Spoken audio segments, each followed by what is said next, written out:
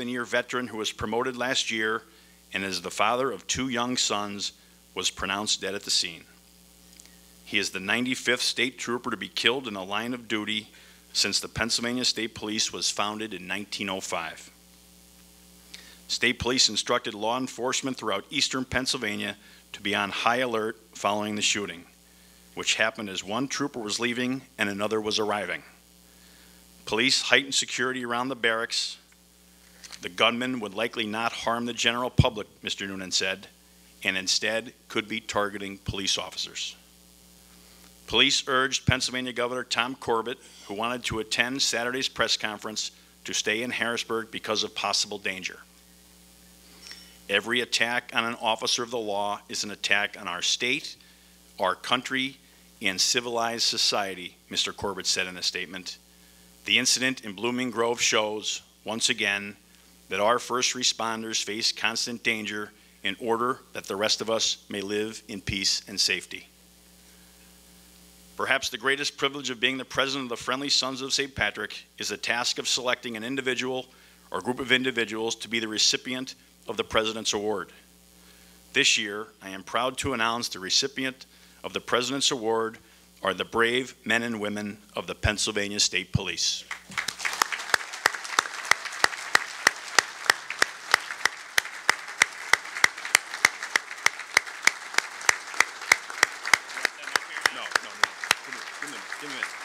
Hold it. Gentlemen, we now know that manhunt continued for 48 days. Members of the state police and all local, state, and federal authorities hunted a gunman through dense forest, bone-chilling temperatures, and extremely long, exhausting days without concern for their own safety. And they did it with a dedication and class that personifies the Pennsylvania State Police. Before I award the award to the State Police, I would like to mention that I invited Trooper Alex Douglas to be with us tonight. And as of today, he was planning on coming, but he just didn't feel up to it. He recently underwent his 15th surgery since that horrible night 6 months ago. So I appreciate his efforts in trying to be here. At the President's table this evening, yes.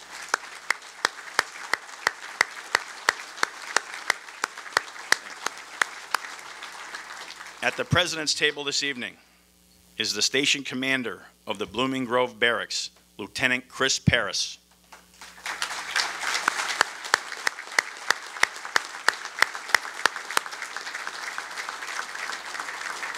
And seated next to him is Sergeant Brian Venny.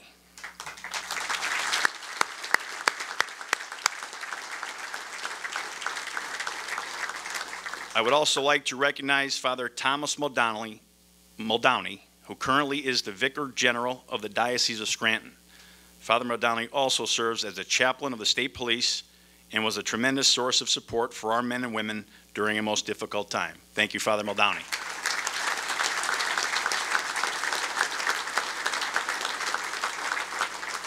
And gentlemen, now to receive the award on behalf of the Pennsylvania State Police, Lieutenant Sean Jennings and Corporal Derek Felsman. Many of you may recognize Corporal Felsman. He was Brian Dixon's best friend and gave the beautiful eulogy at his funeral. So please, gentlemen, come forward and receive this award on behalf of the Pennsylvania State Police.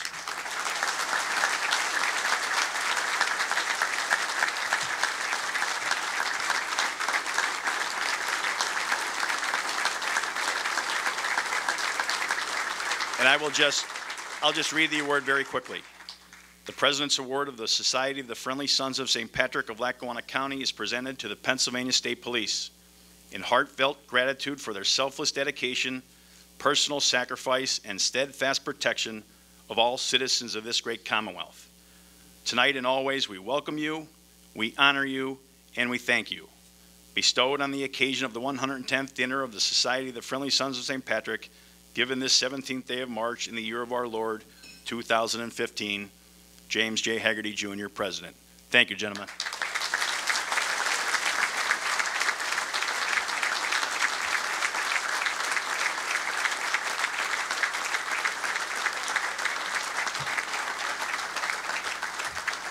Thank you. President Haggerty, Vice President Biden.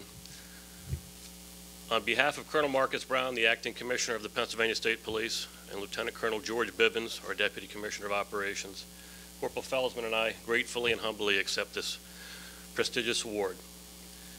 And I really can say nothing to add to what President Hagerty mentioned about that terrible night back in September.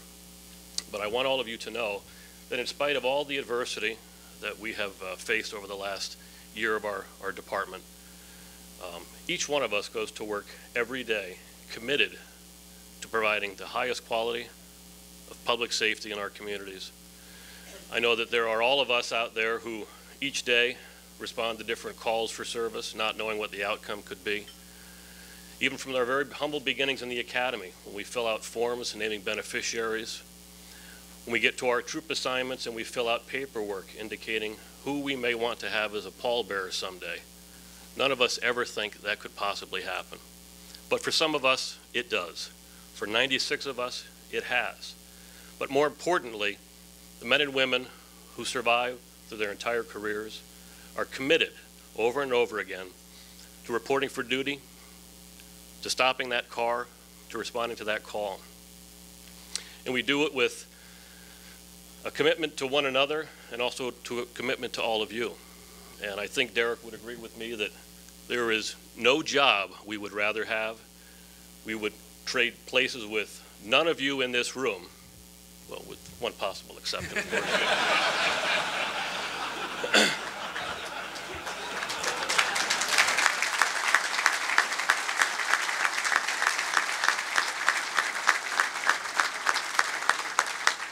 But in all seriousness, we really, none of us take this job seeking recognition, but I must say it is humbling when it comes, and we really, truly, from the bottom of our hearts, do appreciate this honor. So thank you all very much. Thank you.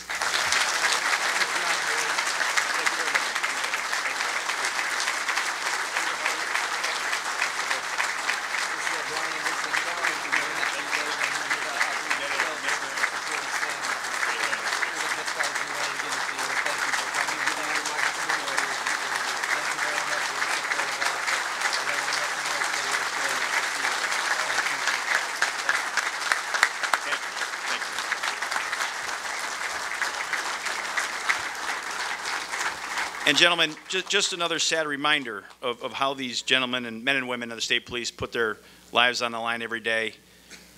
My friend Bob McGrath, a young trooper just out of the academy a few months, the day after the attack at Blooming Grove, was investigating a routine accident on the expressway in Philadelphia, the Schuylkill Expressway, and he was hit by a drunk driver and he was nearly killed. And unfortunately, Bob isn't able to be with us tonight, but we were thinking of him. So thank you, Bob, for all that you do.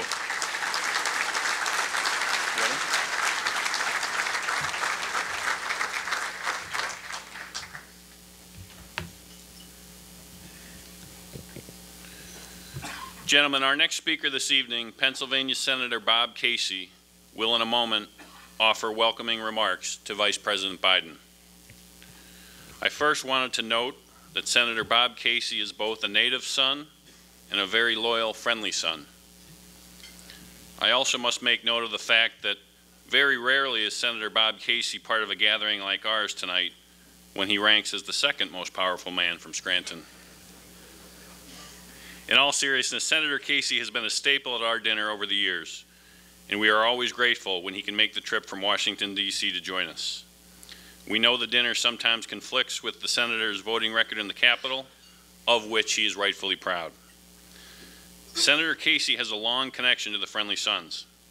Senator Casey's father, Governor Robert P. Casey, served as our Toastmaster that legendary night in 1964 when a young state senator, Bob Casey, introduced the Attorney General of the United States, Robert F. Kennedy. Governor Casey later served as president of the Friendly Sons in 1977 and remains one of our most distinguished members. The Casey family also has a very close connection to the Hagerty family. My father and Governor Casey began their careers as law partners in the Scranton law firm of Casey, Hagerty, and McDonald, along with their great friend, Mickey McDonald, who is here with us tonight.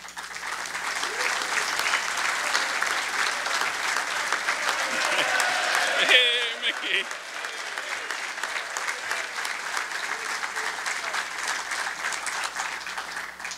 I think how proud Governor Casey and my father would be tonight. My father later served in Governor Casey's cabinet as Secretary of the Commonwealth and General Counsel to the Governor. It was the pinnacle of my father's professional career. As a result, my brothers and sisters and I have been friends with the Casey family for as long as I can remember. Please welcome here tonight, with welcoming remarks for Vice President Biden, Pennsylvania Senator Bob Casey.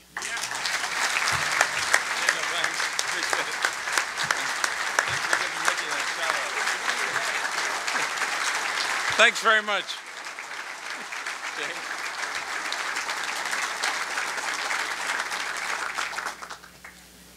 Thanks very much. Honored to be here tonight. His Excellency Bishop Bambara, we're honored by your presence here tonight, Bishop. We have members of the clergy, too many to mention, but those on the dais, Father Keller, Monsignor Quinn, Father Quinn, and so many others who join us. I wanted to say just a word about the award that was just presented to the State Police. We are truly honored by their presence here tonight. And I remember a prayer my father offered in 1991 on the eve of the Gulf War. This was literally the night before an invasion, 1991. He said at that time, praying for our soldiers, he said, we pray for them, but we also pray for ourselves that we may be worthy of their valor. To the members of the State Police tonight and on every night, we should whisper that prayer. God bless you and thank you for your service to our Commonwealth.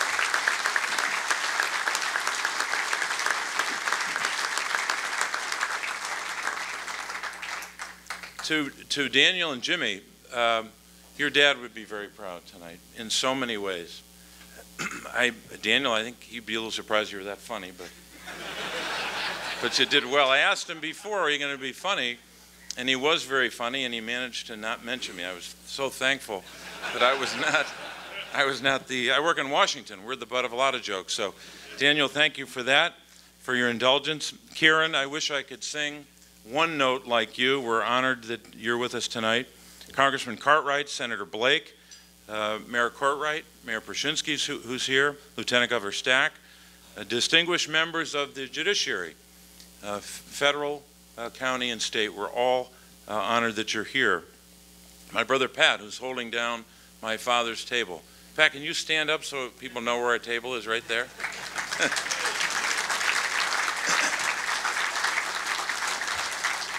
And of course, Mr. Vice President, we're so grateful you're here tonight.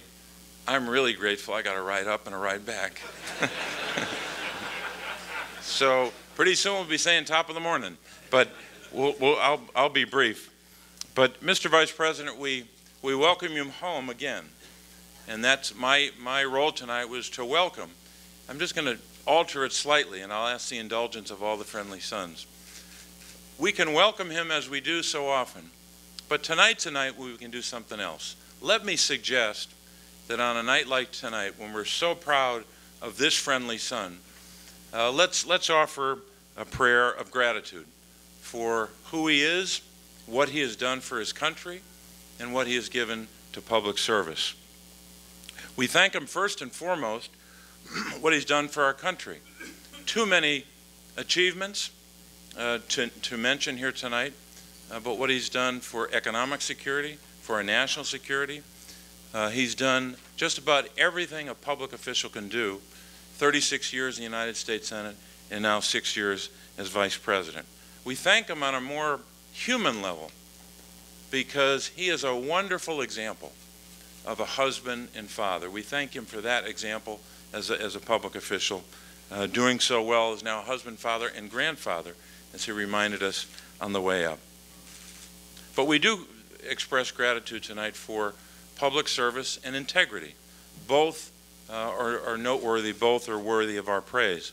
I won't go through a long list of accomplishments in the United States Senate, representing Delaware, and never forgetting Scranton, and as Vice President. Too many to mention on a night like tonight. And it's difficult because we could do that. We could enumerate, we could list we could catalog or summary.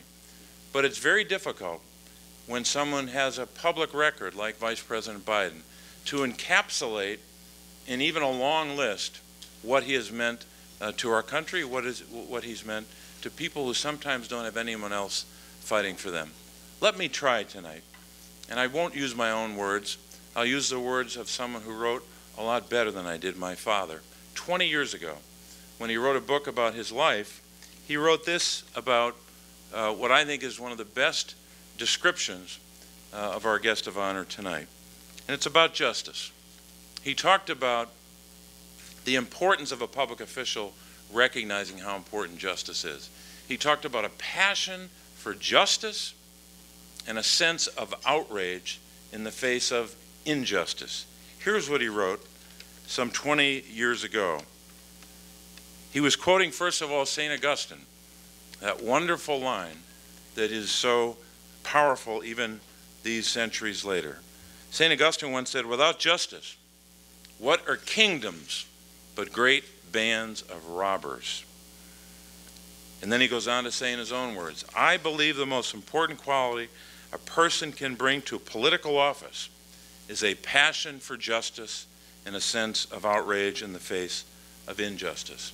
If you can pass lightly over wrongs done to your neighbor, if you can shrug off the sufferings of others, especially children, then you are miscast for any position of public responsibility. And then he ends with words that characterize his own passion. He said, "You should return to private pursuits where less is expected of you. You're in the wrong business." Pretty tough words. But he held himself to that standard, and he believed it with all his heart. 15 years later, we still remember that. And a night like tonight, we can talk about several great friendly sons. I think it's a good description of the work of Vice President Biden. A passion for justice and a sense of outrage in the face of injustice. No matter what it was, kids or the vulnerable. He stood up to dictators, but he would stand with those that he disagrees with to get something done for his country, to protect our people, and to move us forward into the future. So I'm proud tonight to welcome a son of Scranton, a son of Lackawanna County, and I would argue, on the matter of justice, a proud combatant on the battlefield of justice, our Vice President, Joe Biden. God bless you and thank you.